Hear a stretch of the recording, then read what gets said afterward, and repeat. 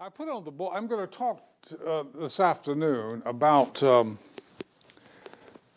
aspect of federalism, and I'm going to talk about the size and scale of political order. Not size of government, but of the state itself. France, Iceland, United States, the size of a state, and how that relates to the market and to our question. I've put on the board schemes of ratio of representation to population, and I'll talk about those. David Hume, in his Constitutional Republic, has one representative for every 900 people. Madison says there should be one for every 30,000 people. In the United States today, it's one for every, wait a minute, sorry. I was having an hallucination here, apparently. One for every 725,000 people. That's what we have.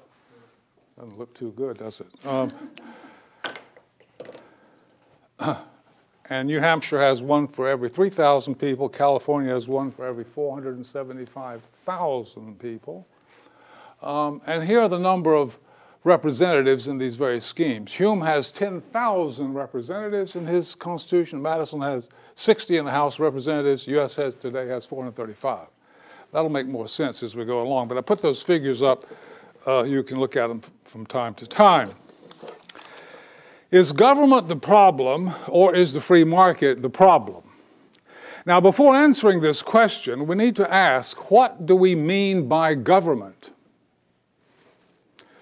Ever since the Greeks invented political philosophy some 2,600 years ago, there have been two incompatible conceptions of what government is and ought to be. I shall take the ancient, now there have been many kinds of governments and theories of governments, but I think they boil down to two basic metaphysical frameworks. I shall take the ancient Greek philosopher Aristotle as a symbol of one view, and the 17th century English philosopher Thomas Hobbes as a symbol of the other. There's no attempt here to be historically accurate. These are styles of thinking that these two thinkers symbolize, I think, better than any other two I can think of. Now, the Aristotelian theory holds that the basic nature of man is social. The need for government grows out of this social nature. And the task of government is basically to preserve and to help perfect the potentialities to excellence in an inherited social order. Just as medicine seeks to preserve and perfect the excellences of health in the body. Political society is inherited, just like your Constitution is.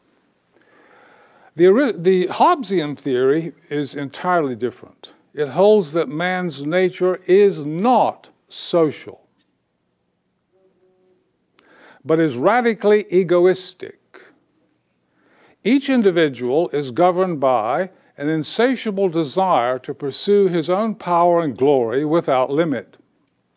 And you can compare this to Galileo's principle of inertia.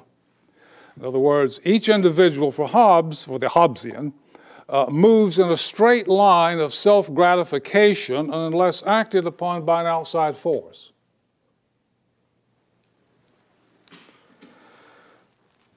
Well, the result is collision, war, and violent death, if that's our basic nature. Now, the only way out of this miserable natural condition of anarchy is for a powerful will, either an individual or a group, to emerge, which can strike fear into the hearts of individuals and command obedience. When that happens, individuals, through rational self-interest, mutually agree to lay down their natural right to unlimited egoism in favor of obedience to this powerful will to rule over them. Now, the rules imposed by this will are motivated by the interests of the ruler, not the ruled. But they nevertheless as crude as they might be, open up a sphere of peace and stability, whereby individuals can pursue their own egoistic interests without constant fear of a violent death. And this condition we may call civil association, this sphere of peace and stability that's opened up by this powerful will commanding obedience is civil association. Now, a further difference between the two visions of the political is that for the Aristotelian, there is a presumption that political society should be small, very small. For the Hobbesian, there is a presumption that it should be large, very large. His book is entitled Leviathan, Giant. Now, why is this? Radical differences. The Aristotelian policy aims at human excellence in the character of the individual and in society. That means there must be a common vision of the human good and a public sphere in which excellence can be displayed, critically evaluated, and emulated by the young. Now that requires face-to-face knowledge or something very close to it, which places a natural limit on the size, because there's a size to the human frame and what we can recognize and talk to and all the rest of it. Plato, for example, suggested a polity of around 5,000 male citizens. If you add women, children, slaves, and foreigners, you have a polity of around 30 to 40,000 people. Other Aristotelians, and here I'm treating Plato as if he were an Aristotelian, have argued for a larger number of people. Later we'll examine some of these other views about a larger kind of polity. But you can see how small these things are, or that they are small. Now, in the Hobbesian polity, human beings are naturally in a state of anarchy until an all-powerful will imposes order and generates civil association.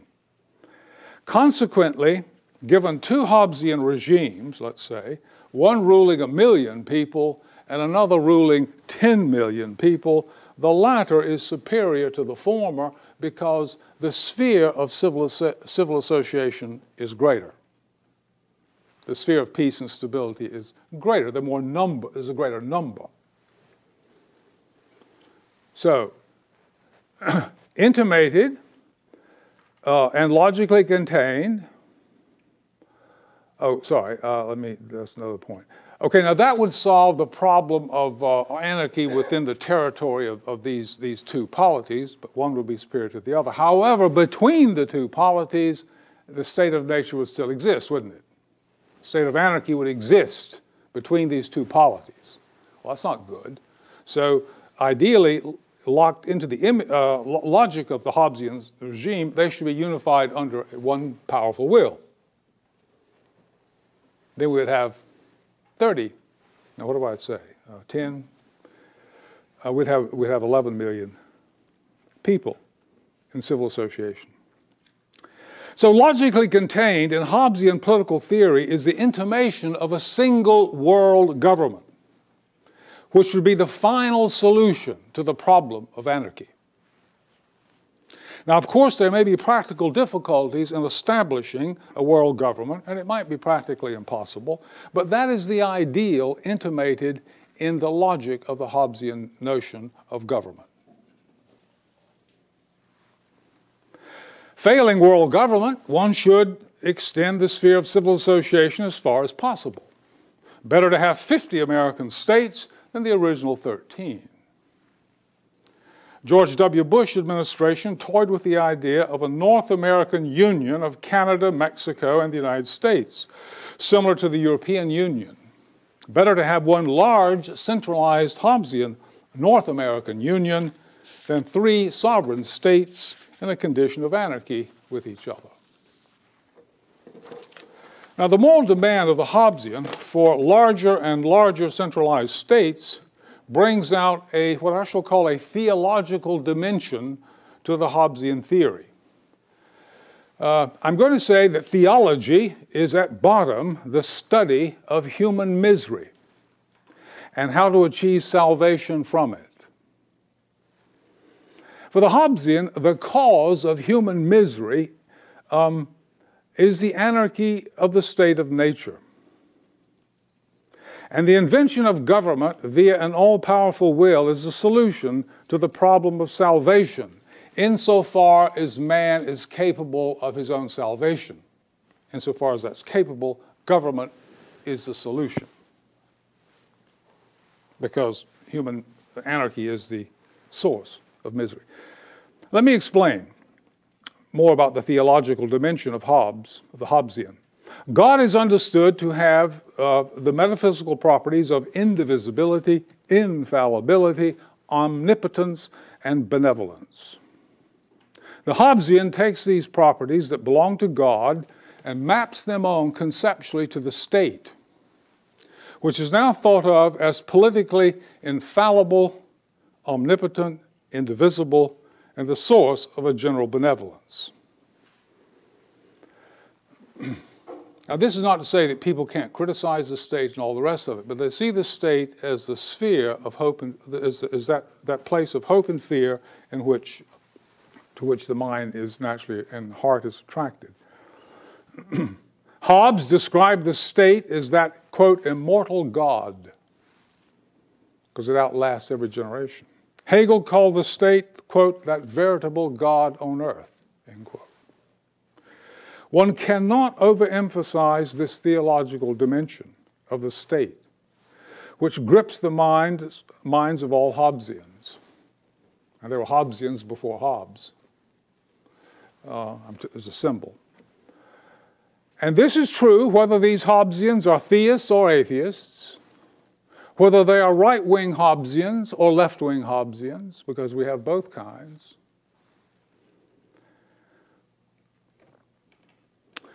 For example, the Pledge of Allegiance to the U.S. flag is to a nation one and indivisible. Indivisible. That is to attribute a divine property, indivisibility, and absolute sovereignty to the central government of the United States. But you see, nothing in human affairs, especially politics, is indivisible. So we are thinking of the central government of the United States as having absolute sovereignty and having these divine properties. And people who think this way are thinking theologically about the government, even though they may be atheists. It is no accident, then, that the United States tends to see itself as having a divine mission in the world. And you see this a lot, to spread global democracy or to make the world safe for democracy, et cetera, et cetera. These are global missions that spring from a Hobbesian disposition to think about government in a certain way. Now, this theological conception of the state, with its intimations of world government, is foreign to the Aristotelian polity because it does not define government as salvation.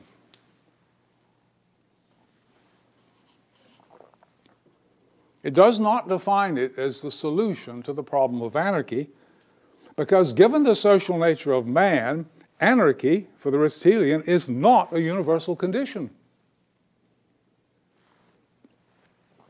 And so is not the fundamental problem of politics. The Aristotelian polity aims at achieving human excellence in the individual and in the public realm of society.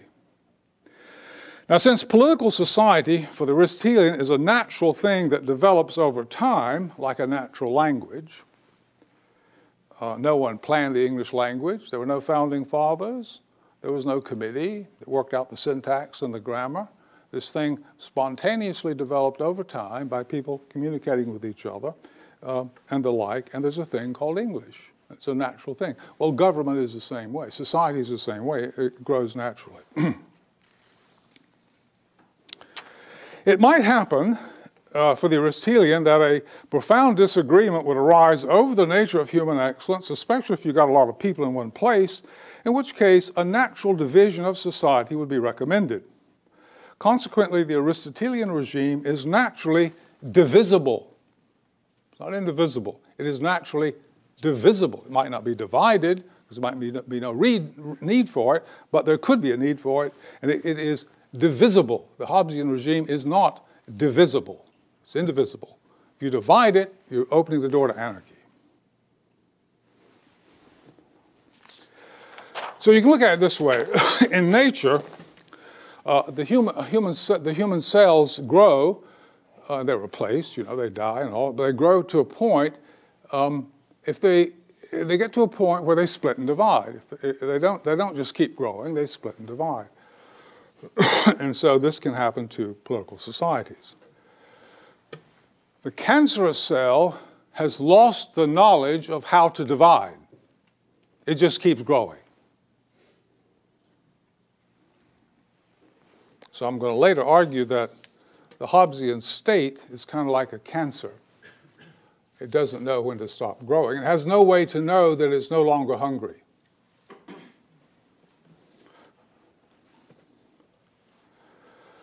Okay, we can now see that our original question, is the problem government or the free market, is indeterminate.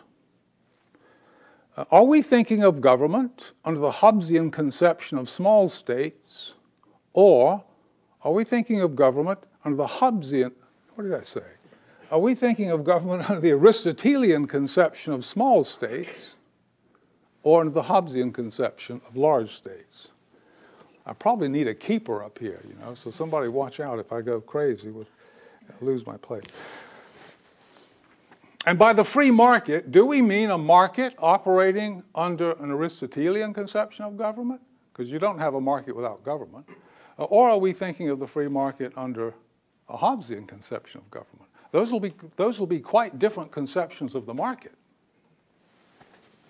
and quite different conceptions of the intrusion of government, because we have incommensurable notions of government.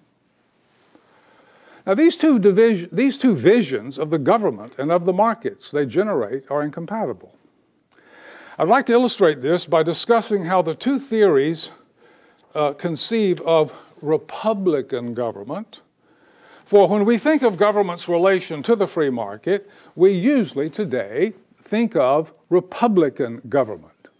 Indeed, most every country in the world today defines itself as a republic, right? I mean, most all of them are republics. But there's a world of difference between the Republic of Iceland with 300,000 people and the American Republic of 315 million people, not to mention the People's Republic of China with 1,300,000,000. Iceland's a republic, and so is China. You see the problem? This is prattle to describe these two things as republics. So let's look at this notion of republicanism. Now, to appreciate this difference and how size in republicanism makes all the difference, we need to go back in history some 2,500 years to Greek civilization, where republics first appeared. Until the French Revolution, republics were generally held to have three essential characteristics. Now, I'm painting with a broad brush here, and I'm simplifying, but that just has to be done. The first characteristic is that republican government is one in which the citizens make the laws they live under. The second is they cannot make just any law. The legislation they make must conform to a more fundamental law which they do not make, but which they know through tradition. And the third principle is the republic must be small. Must be small. Now, you and I are used to the first two when we think of republicanism. Yes, we're government of the people and rule of law, but we've forgotten the third. We just have forgotten the third. So that's what I want to talk about now.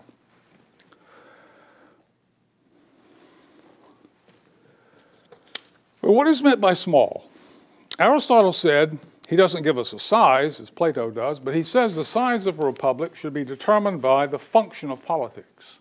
What's that? Well, it's to achieve justice, security, economic prosperity, and a high degree of human excellence. Well, how many people do you need for that in association? You might be surprised to learn that for over 2,000 years, republics seldom went beyond 200,000 people. And most were considerably smaller. The ancient, medieval, and early modern republics were in that range, more or less, and they produced brilliant cultures. Athens is one of the largest Greek republics. It gave us Socrates, Plato, Aristotle, great architecture, drama, science, sculpture. And at the death of Alexander, it had a population speculated to be somewhere between 170 and 258,000, depending on the historian. Let's just say 200,000. The Republic of Florence, with a population of around 80,000, was a leader in the Italian Renaissance, giving us Leonardo da Vinci, Michelangelo, Botticelli, Machiavelli, world-class architecture, and modern banking. Venice was another illustrious republic with a population of around 180,000. It was the cultural center of Europe in the 17th century.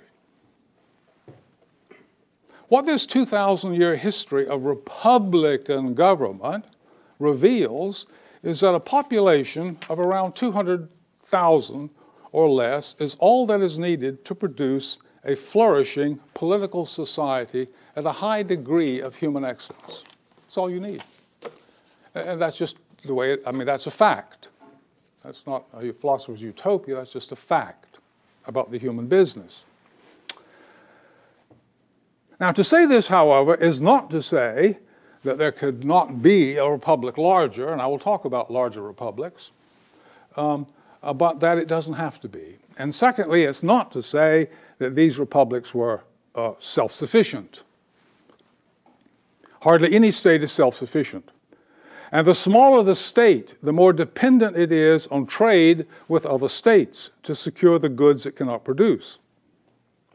That's why small states tend to promote free trade and believe in free trade principles more than large ones.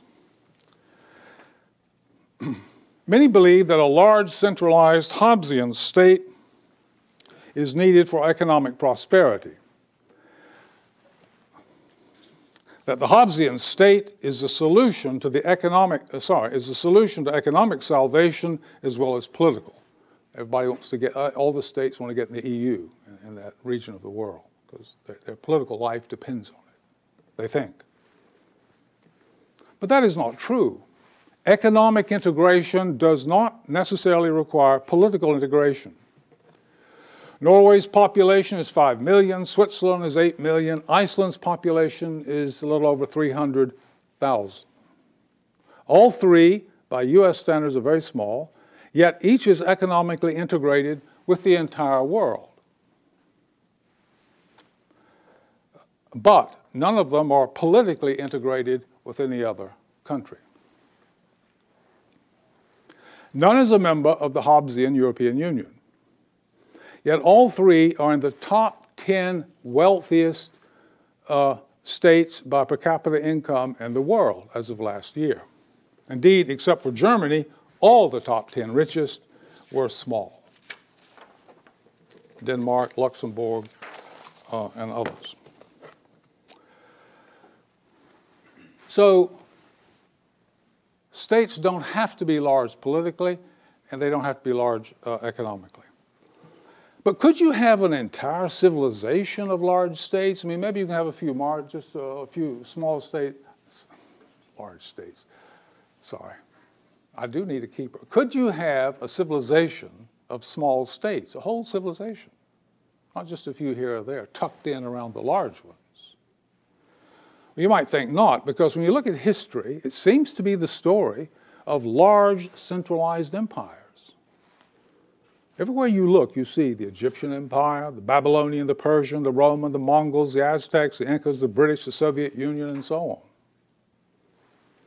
Looks like empire is the natural way to go. But ancient Greek civilization is the great exception. It was composed of some 1,500 small republics strung out with no central authority, strung out from Naples to the Black Sea. Each republic was jealous of its political liberty and was in competition with the others for wealth and recognition. Yet they formed a coherent civilization. In Hobbesian terms, it was a civilization in a state of anarchy. Right? It was a civilization in anarchy as far as Hobbes is concerned, because there was no central government to unify it. In it we see not only market competition in producing and exchanging commodities, but market competition between governments in producing culture, justice, and experiments in achieving human excellence. So we have market competition in governments as well as economic exchange. Our notions of liberty, individual and political liberty, are rooted to some degree in this highly decentralized, unique Greek civilization. Now it's true it was eventually conquered by Alexander the Great and later by the Romans, but great empires also collapse. They don't last very long. And decentralized Greek civilization lasted as long as most empires. Remember, all things political must die. It's like us. They're not centers of salvation. They're tied together with mortal cords, all of them, and they're not indivisible. And even after the Greeks were conquered, their civilization produced, was long the teacher of the Roman Empire and later of European Christian civilization. So they produced a brilliant civilization the influence is still around today. Well, what about defense? The Persian Empire in 490 BC was a regime estimated at some 50 million. The Greeks numbered around 8 million in 1,500 tiny little republics scattered about. Surely the massive Persian Empire could pick these off one by one, but it was never able to do so. The explanation Greek leaders gave for this achievement was the kind of character developed in their republican forms of government. They like to say, we are Greeks, we know how to rule and how to be ruled. The Persians know only how to submit or how to rule. The emperor knows how to rule, the rest know how to submit. The Venetian, here's another republic that was able to last. The Venetian state, known as the Serene Republic, maintained its independence for 1,200 years before being conquered by Napoleon. Switzerland was founded in 1291 and has preserved its independence in Europe, in a Europe of large states torn by almost constant war. So small countries can survive and flourish. Nevertheless, there are circumstances in which a larger polity could provide greater safety, and this poses the question of whether we could have a republic larger than the Aristotelian size, which I've pegged at around 200,000. The problem is how to expand the size of the republic without losing the virtues of small human scale. Can you do that? The only way this could be done, if at all, would be through a federation of the small republics arranged so as to create a central authority with limited power and reserving all the powers necessary for republican government to the units. Now, the constitution for such a federation was first framed in the Christian civilization of medieval Europe. The Greeks had alliances and leagues, but they never worked out this kind of federative polity, but the Christians did. Medieval civilization was like Greek civilization in being highly decentralized. There were thousands of independent political societies, republics, dukedoms, principalities, free cities, leagues of free cities. Whereas Greek civilization had a common language, Christendom did not. Yet it had a common religion with a common head, the Pope. But whereas other civilizations, including the Greeks and Romans, united the religious and secular authority, Christians divided them. In these respects, the civilization of Christendom was a larger scale and contained a greater variety of cultures than that of the Greeks. But it was decentralized as a civilization. Now, it's from this civilization that we inherited the universities. That's where we get the universities. The ethic of individualism, the ideal of the rule of law, the ideal of the romantic, the parliamentary system, trial by jury, the institutions of capitalism, the sheriff, the mayor, and all of those other institutions. Pretty good for the Dark Ages, wouldn't you say? Medieval civilization also gave us the idea of how to federate small polities into a larger one without losing much in the way of republican virtue. And the thinker I would like to use to symbolize this is, he's in the late 17th century, late 16th century, early 17th century, but he sums up this medieval inheritance, which was to be found all over the place in Europe. His name is Johannes Althusius, a German thinker, and he wrote a book called Politica, 1614. Liberty Fund has an edition of it you can buy, it's cheap, and you might want to read it. Now, Althusius presents a federation of small states described as being, he says, of, quote, medium size. It's going to be larger than an Aristotelian republic, but it's not going to be as big as a kingdom. It's going to be of medium size. A country about the size of Switzerland, I would say.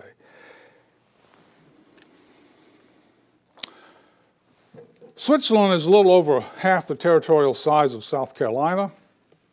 It gives you an idea how big it is, and it's composed of 26 sovereign states, not counties. American counties are not states. Switzerland is made up of 26 states, sovereign states.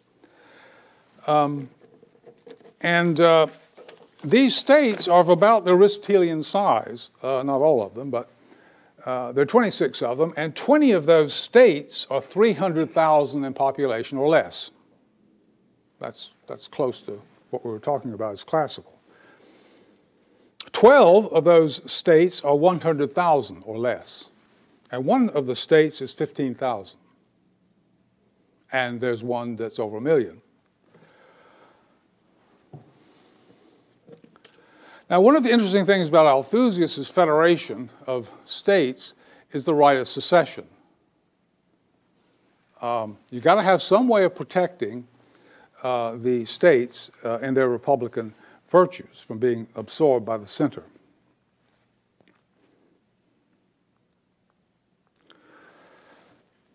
Now, over a century after Althusius, a Scottish philosopher named David Hume did Althusius one better by providing us with the model of an even larger federative republic, lots of little republics, on a larger scale, the size, he says, of Britain or France. So now we're talking about tens of millions of people federated in a kind of republican idiom. This was the first, I think, the first attempt to lay out such a polity, 1752.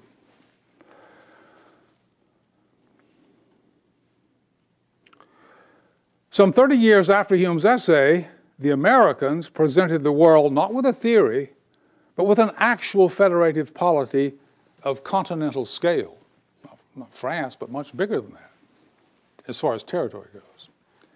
But Americans were not at all sure that a federation of this unprecedented size could preserve the virtues of the Republican tradition. We forget about this, but they were worried about that because there had never been anything like that. There had been federations. The Holy Roman Empire, you could say, was a federation, but it's a federation of principalities. But here was a federation of republics. Well, that's a different thing altogether. They worried about it. The Republican tradition taught them that if the territory and population were too large, that it would turn into a centralized monarchy-type system, whether they liked it or not. Doesn't matter whether they want to be Republicans. If they're going to rule this baby, they're going to end up with a centralized regime. But there was a solution. Although the territory was of monarchical scale, an imperial scale, the population was sparse. There wasn't anybody there. to speak of. Americans enjoyed republican self-government on a scale actually smaller than the ancient Greeks. For example, the largest city in 1776 was Philadelphia, with only 30,000 people. New York did not reach the size of ancient Athens at 200,000, we might say, until 1830. So when Lincoln was 20 years old, New York was about the size of ancient Athens. Today it's 8 million. So when Americans talked about republicanism and the people and rule of the people, they're thinking of a world and a human scale that we can't even, we have to get our minds around it. So how did Americans think they were going to reconcile small republicanism with a vast territory? They did so like Althusius by building secession through territorial division into the concept of the American conception of liberty. Now, Virginia led the way on this.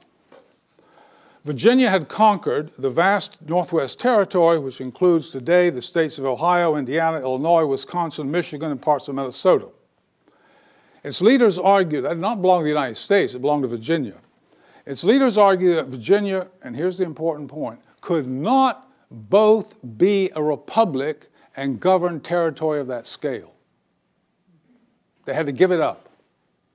The Lord's Prayer says, lead us not into temptation. So they decided to give this territory in treaty to the Confederation, on the understanding that it would be divided through secession into smaller states, or into states. And because of this, Virginia came to be known as, quote, the mother of states. States become pregnant, and you give birth to little republics. And Big Mama Virginia poured forth from her lap a number of states. But Virginia was still too large for Republican government, as classically understood. The solution again was secession. Once filled with population, the western counties of Virginia seceded and formed the state of Kentucky. Western counties of North Carolina seceded and formed the state of Franklin, which failed, but out of it came the state of Tennessee. Maine seceded from Massachusetts, and so on. You see the point. Split and divide in the direction of a more humane scale of self-government, in the direction of republicanism. And at the end of that would be the polity of 200,000, or a federation of such polities.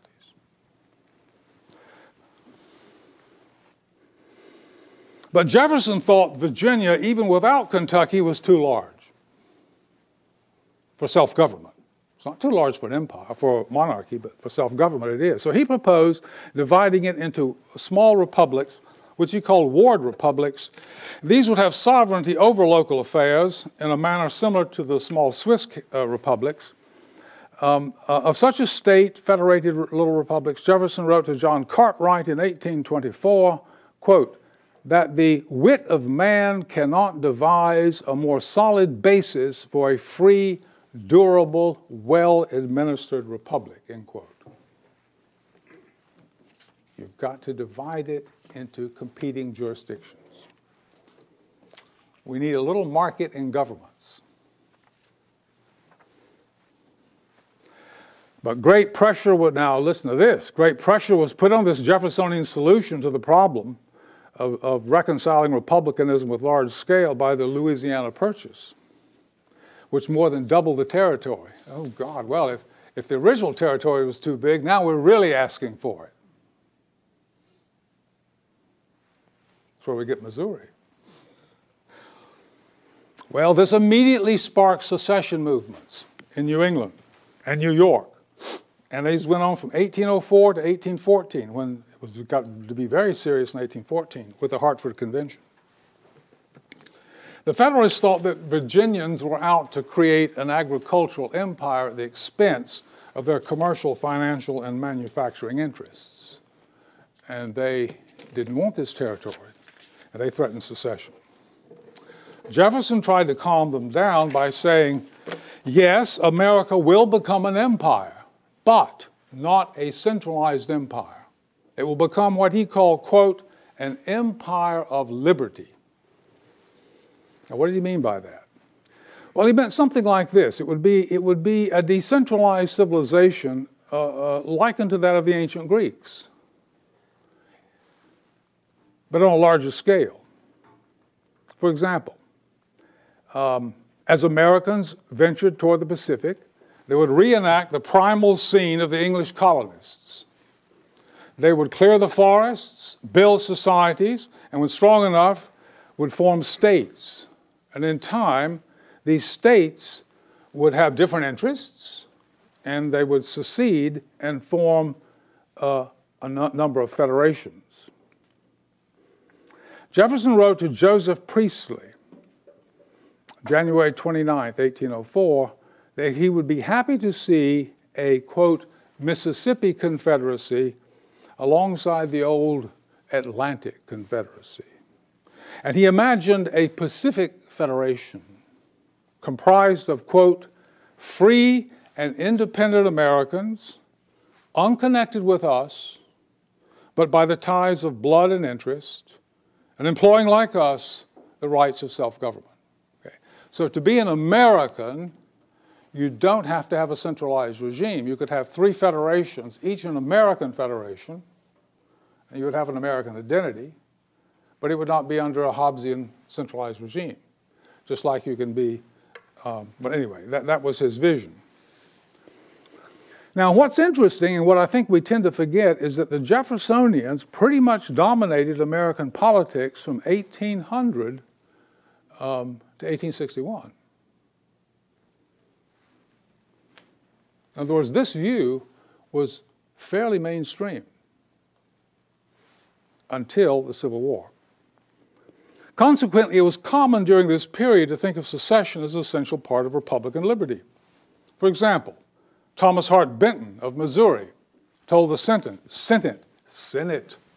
in 1825, quote, in planting the seed of a new power on the coast of the Pacific Ocean, it should be well understood that when strong enough to take care of itself, the new government should separate from the mother empire as the child separates from the parent at the age of manhood, end quote. See the Aristotelian way of thinking? This is just natural. This is what should and will naturally happen. It's just too big to be ruled from the center. Historian Daniel Boorstin observes, and I quote, Jefferson propagandized for an independent Pacific Federation. And in the 1820s, many leading Americans, including Albert Gallatin, James Monroe, William Crawford, Henry Clay, Thomas Hart Benton, your own senator, and possibly James Madison, shared the vision, end quote.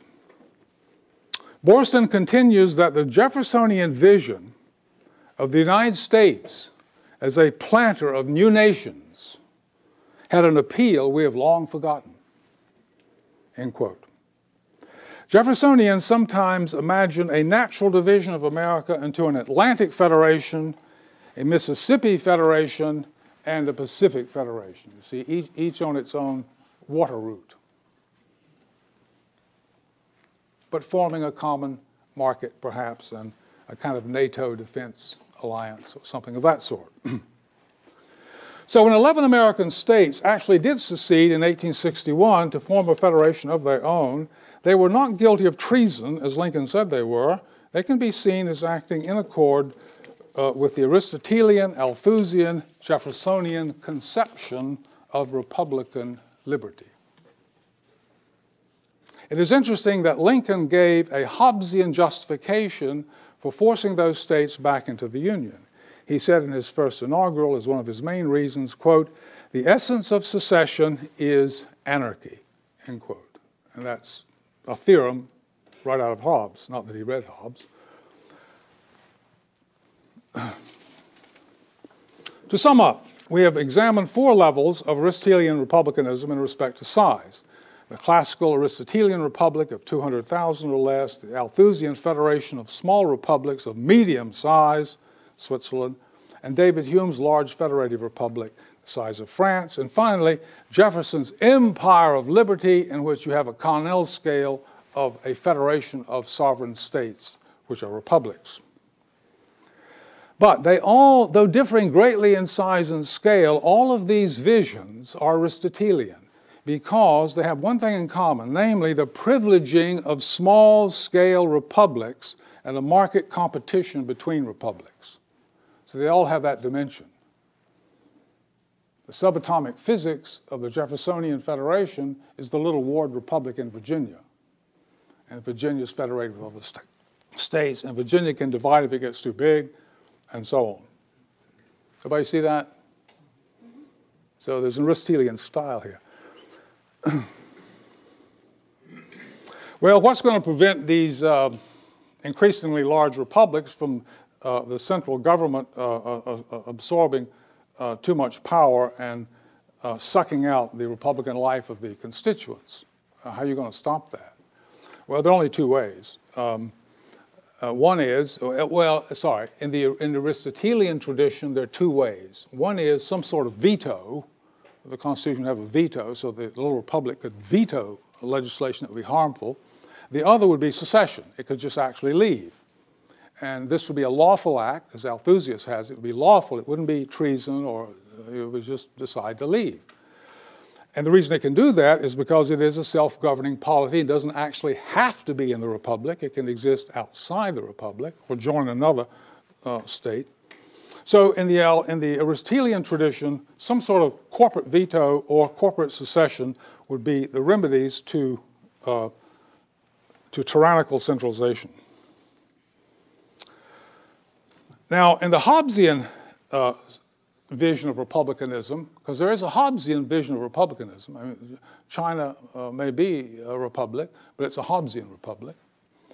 It's not an Aristotelian republic, because there's not going to be any nullification or secession. So how could you have a Hobbesian republic?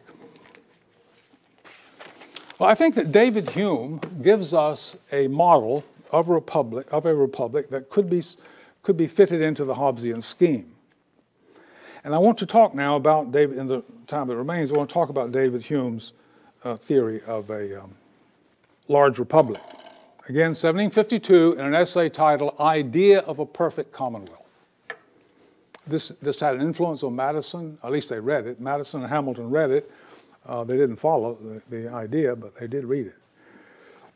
I think it gave them some inspiration because they were worried about whether America could be a republic since this territory was so large. Hume asks us to consider a country the size of Britain or France. He's going to divide it into 100 small republics. Each of these are divided into 100 parishes. So we have 100 legislatures, little republics, and each of those are divided into 100 parishes.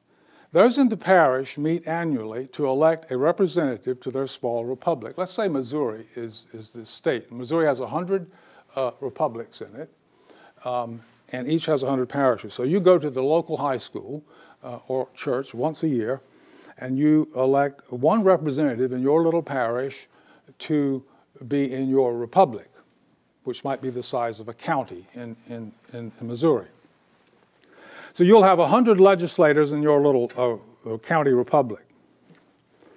Now this legislature elects a senator to represent that republic in the capital, which is Columbia. No, Jefferson. Sorry, Jefferson.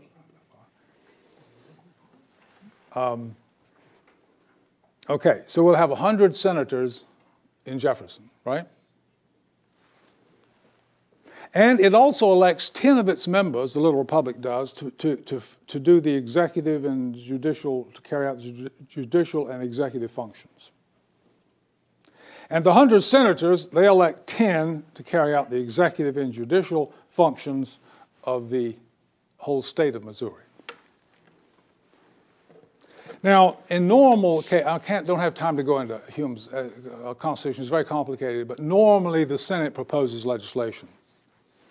And they send it down to the little republics for ratification. Go to 100 republics, and each republic gets one vote, regardless of population. And a majority of republics, they ratify it, it's law.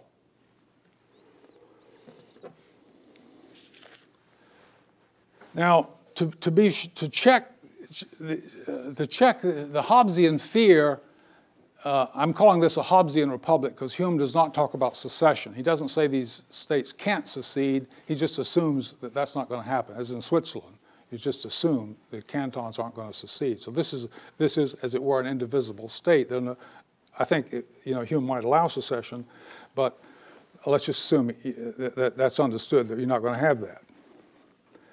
Now, he's arranged this thing in such a way that secession is never going to be needed because there's so much liberty and so many protections in this Constitution that why would you ever want to secede? That's the whole idea of it. And that's the way Switzerland is. Switzerland, the Italian sections of Switzerland and the German sections have many times had the opportunity to be part of Italy or part of France or part of Germany. They don't want to be. They speak Italian, they speak German, they speak French, but they don't want to be part of Italy. They like being Italian, but they don't want to be part of Italy under Rome. So you can be Italian and be, not under Rome. So this is how Hume is thinking about it, I think.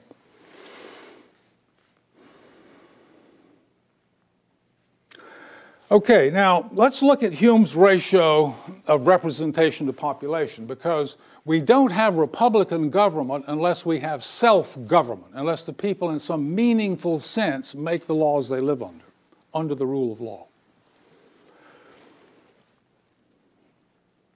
Let's look at Hume's ratio. His Senate has 100 senators, as does the United States. And I want to compare this with the United States. But his national representative body is divided into 100 legislatures sitting in 100 republics. And that yields 10,000 representatives. 10,000 representatives. Now, Hume's Britain had around 9 million people, yielding a ratio of one representative for every 900 people. Well, that's beginning to sound like Platonic and Aristotelian self-government.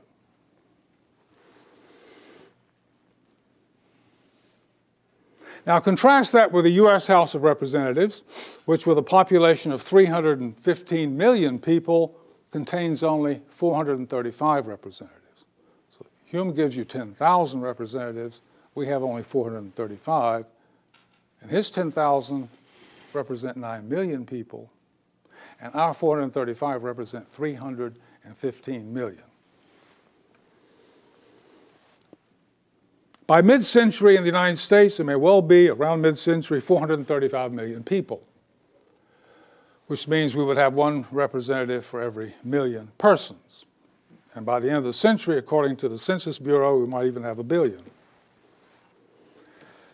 So something doesn't smell right in the milk here. I don't know what it is, but let's think about it. Well, what's the solution? Could we increase the size of the House beyond 435?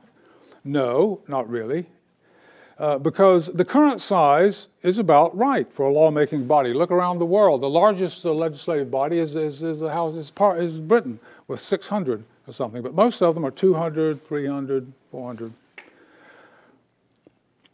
Well, what would be the right ratio of representation to population? Representation to population. Madison said it should be one for every 30,000 people. That's republicanism, he thought. Well, let's don't argue about it. Let's just accept that for the moment. He has some authority, we should pay attention to that. Well, if we had Madison's ratio, in the House today, there would be 10,500 members in the House. That's too big for a lawmaking body in one place. Or let's look at the problem in another light. Suppose our ratio of one representative every 725,000 were applied to the first Congress in 1789. Some people have told me, well, there's nothing wrong with our ratio because we have modern technology and communication, we can travel. Representation is a human thing, and it's limited by the eyes, the nose, the ears, the human face. It doesn't change. Technology doesn't change that at all. To see this, let's say, okay, this is pretty good. Well, let's apply it to the first Congress. If we did that, there would be only 5 members in the House. So each state would have 1 representative, but 8 states would have none. So they wouldn't really have adequate representation, and that means we don't have adequate representation because that's the ratio we're living under. So there's nothing wrong with Madison's ratio. Our ratio fails today by our standards, not by Madison's. Or look at it another way. If we had Hume's scheme, there would be 1 representative for every 30,000 people in America today, which is about Madison's ratio. If we had Hume's, in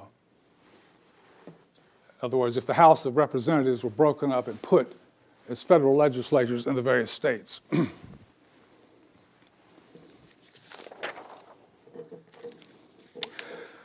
Now, Hume's structure would greatly reduce the possibility of corruption and runaway centralization at the national level. To appreciate this, and we've seen a number of papers on how unbelievably corrupt and venal that center of government is in Washington. But to appreciate this a little more fully, let's consider that a lawmaking majority of both houses of Congress today, that's both houses, is only 268 people. And if a quorum is used, it could be as low as 135. This small number rules 315 million people and spent last year nearly $4 trillion, an amount greater than the entire gross national product of Germany. Never in human history has so much financial power been put in the hands of so few. In no empire has that ever happened. And this in a regime that calls itself Republican, with self-government.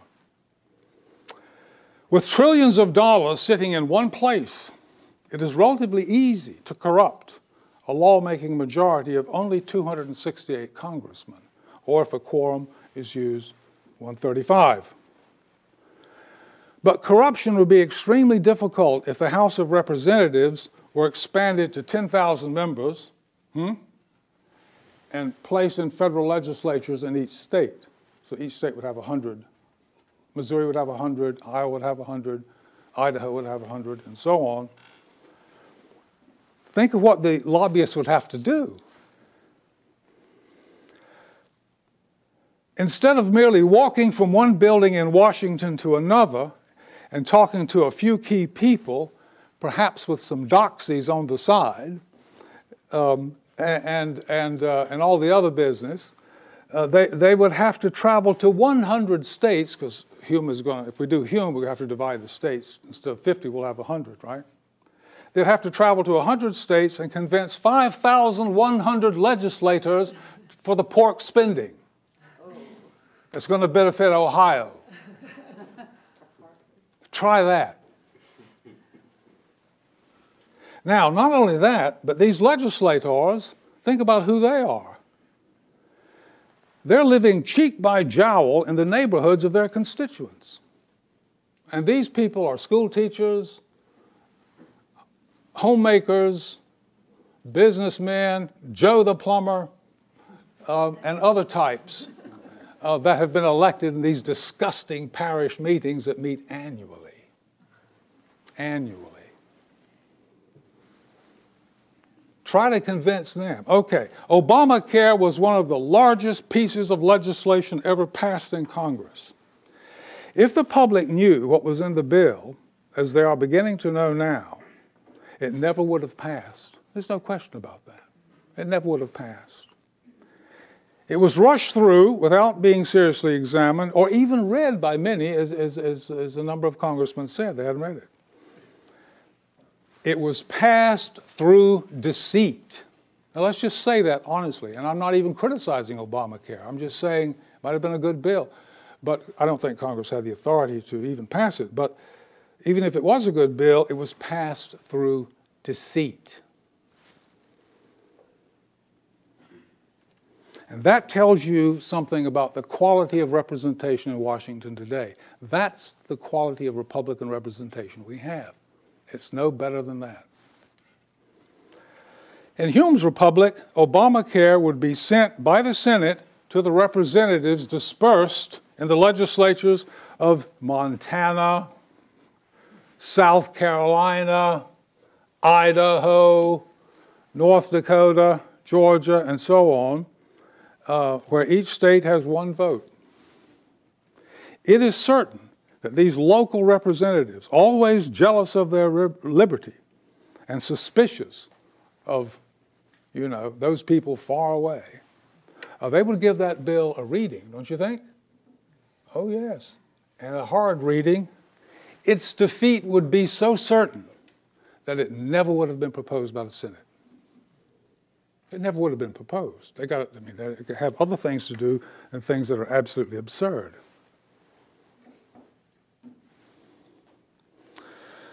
But the total absence of Republican representation in Congress today is not the worst of it, because most of the laws and regulations we live under are not passed by Congress at all, but flow from the vast, impenetrable bureaucracy under the control of one man, the president.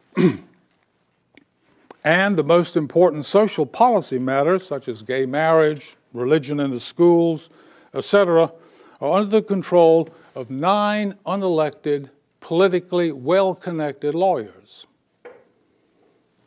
How's that for defining the fundamental institutions of culture and civilization? Marriage. Never mind what you think about marriage, it's always been at the center of every society. Jean-Baptiste Vico, the first philosopher to work out a theory of human culture, said mankind moves from the animal to the human when he invents 3 institutions: religion, burial, and marriage. If you don't have those, you don't have the fully human. You don't have human culture. But that's going to be decided not by what you think. Probably it's going to be decided by the court. I hate to be rather cynical, but it looks like that's what's going to happen. So you might ask yourself, how did these Republican people ever get themselves in this fix?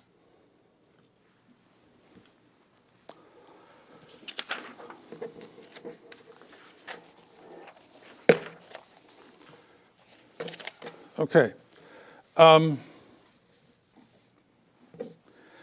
The United States today is not within light years of being a Republican polity. It's certainly not an Aristotelian-style Republican polity, and it's not a Hobbesian-style Republican polity, because that sort of polity would be like David Hume's polity. In other words, the Hobbesian regime would be indivisible, right? In other words, it's not anything you want to divide, and there's no constitutional mechanism for division, but the rules would be rigged in such a way as to give the constituent republics such a freedom of self-government that they wouldn't want us to see, like Switzerland. So I'm going to say Switzerland is a Hobbesian republic in the sense that secession and state nullification are not remedies to tyranny. They have another remedy which is built into the Hobbesian republic. And it's a Hobbesian republic of medium size. It's not fully Hobbesian because those regimes tend to be expansive. So, but I'm trying to show you that if you were a Hobbesian, there is a kind of way you could be Republican. But you'd have to rig the rules in such a way as to give a lot of self-government to the units.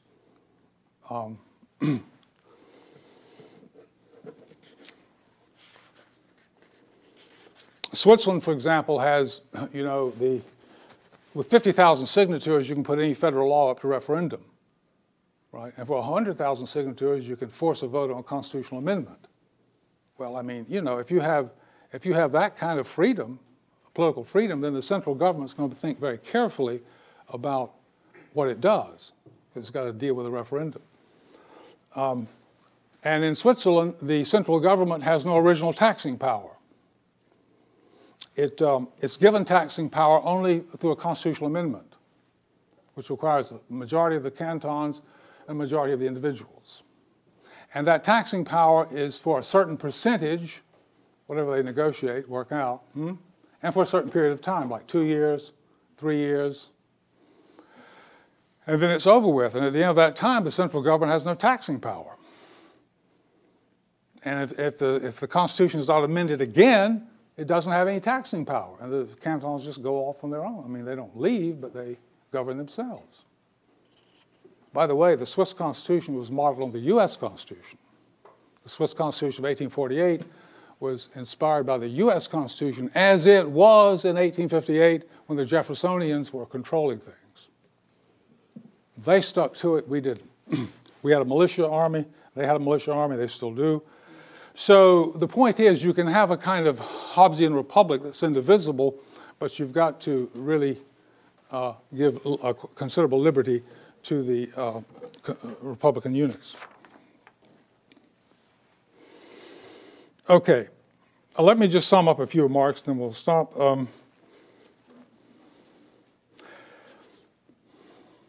Well, what I've tried to suggest is when we talk about free markets, we ought to talk about a free market not only in producing and exchanging commodities, but a free market in governments. And there are a number of ways in which we can do that. The Greek civilization was 1,500 little republics constituting a civilization with no centralization. There are other ways to do this through federations of various kinds, Althusius, Jefferson, David Hume, but they all have this republican style about them. There are two groups that hate the free market: Marxists and big commercial and financial corporations. Businessmen hate the market. Don't think that businessmen like the free market.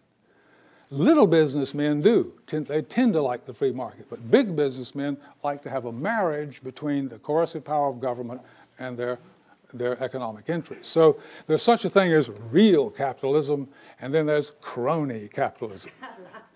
So if we had a market in governments, that might help us be free of crony capitalism.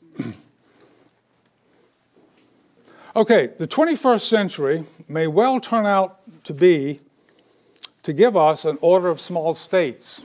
I want to end on this idea. When the League of Nations was formed after World War I, only large states were allowed. Now you've got to remember that there was a time when these big states didn't exist.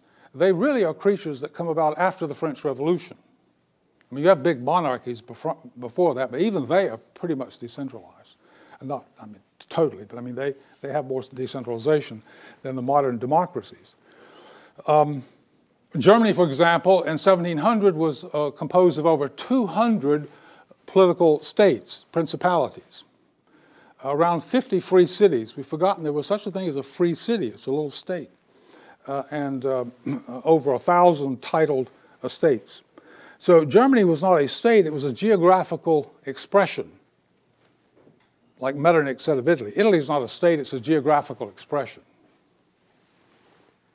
It's claiming to be a state, but not really.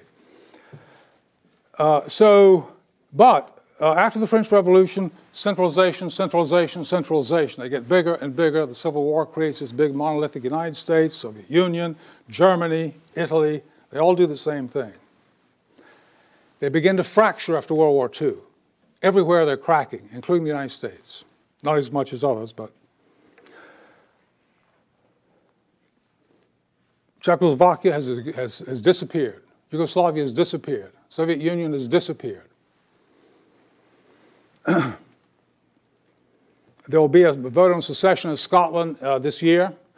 This very week, as we speak, well, maybe it was over. No, yes, this very week there is a vote in the Veneto region of Italy, which the media has not talked about, to secede from Italy. Venice is in the Veneto region, so it's about 3 million people. And they have long wanted to get out. The Lega Nord is a secession movement in Lombardy that's been around a long time, and they have seats in the parliament and so on. So then there's Catalonia, probably next. In any case, whatever happens, there's this centrifugal movement back to smaller scale. Now, just to give you an idea of how the world has changed since World War II, remember in the League of Nations, you had to be a big state to be a member. We don't want to see anything called Iceland in there. 300,000 people. But look at it today. Of the states recognized in the world today, over half are 5 million or less. A third are 1 million or less. And the rest are 500,000 or less. 52 states of the 223 recognized, there are 223, 52 of these states are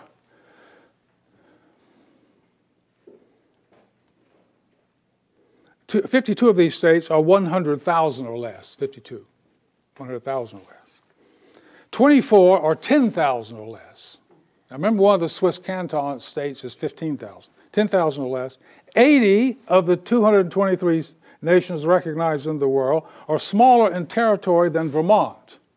That's a third of the nations in the world recognized today are smaller in territory than Vermont. 13 are smaller in land area than Washington, D.C. And one is smaller than the Washington Mall, the Vatican. Yeah. Theoretically and practically speaking, there is no reason today why a civilization of small states, similar to that of the ancient Greeks, could not be established with free market competition and governments as well as commodities and exchange. I mean, don't say it can't happen. Don't say you can't have small states. Argue with the United Nations. Small states also tend to have a more Republican ratio of representation to population than large states. Just take two.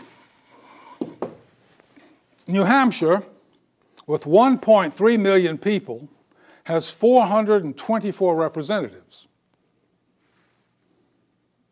That's one for every 3,000 citizens. That's a Republican ratio. That's government of the people, by the people, and for the people. California, which has 38 million, has only 80 representatives in the House. One for every 475,000 members, population. So, California, 38 million, New Hampshire, 1.3 million, 80 representatives for the former, 424 for the other. New Hampshire is ranked in the top 4 freest states in the Union, as judged by the Mercatus Center at George Mason University. Top 4 freest states, economic freedom, civil liberties, and so on. California and New York are among the lowest.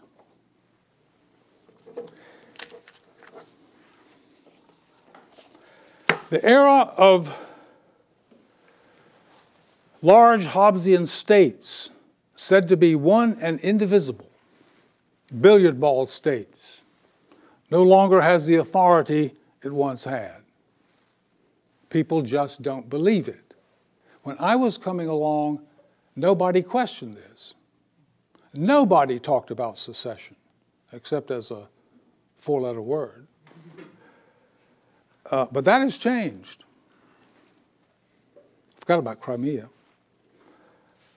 It no longer has the authority. And the Nobel laureate, Friedrich Hayek, of sainted memory, was probably right when in the 60s he prophesied that liberty in the future might best be preserved in small states.